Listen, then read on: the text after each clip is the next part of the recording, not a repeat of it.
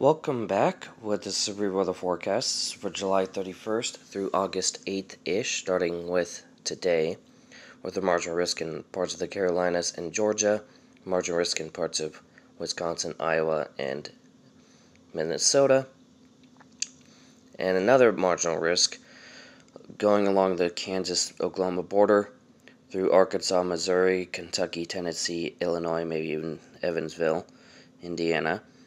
I am included in that one, and it does appear to be an overnight threat, but I will try to stream it, as it is on account that it is overnight.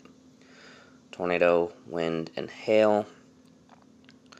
Day 2, with a marginal risk in parts of the Northeast, and a marginal and slight risk for parts of Virginia, the Carolinas, maybe a little bit of Georgia, Maryland, and maybe a little bit of Delaware. Tornado threat is limited with North Carolina and Virginia, wind and hail. And finally, day 3 doesn't appear to be anything, but could see marginal risk and pop up for like Florida.